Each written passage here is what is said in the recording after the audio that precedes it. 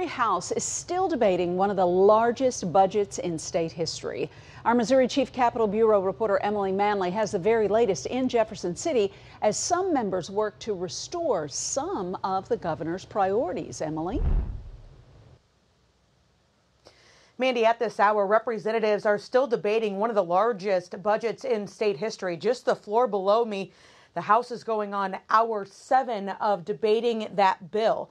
And even though it's a couple $1 billion short of what Governor Mike Parson requested back in January, there are some priorities of his being restored, like child care, pre-kindergarten, and also parts of Interstate 70.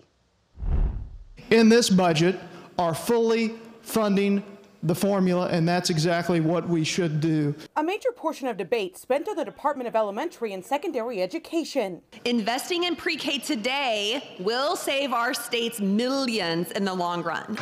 Before Tuesday's discussion, the House Budget Chair cut more than $100 million to expand pre-K and child care. That money added back in, but with a provision regarding diversity, equity, and inclusion. It's related to the underpinnings of critical theory, critical race theory coming up through, which now is the public face of that is DEI and SEL. The broad language also added to the Department of Higher Ed, where members agreed to give a 5% funding increase to colleges and universities.